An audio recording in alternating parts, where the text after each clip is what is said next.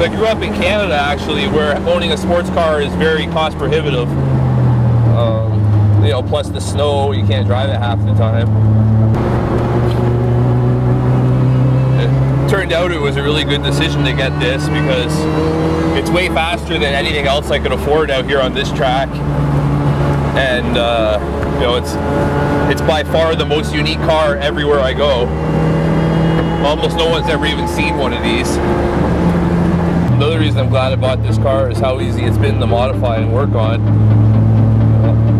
Just a couple hours in my garage, now I'm at like 300 wheel horsepower for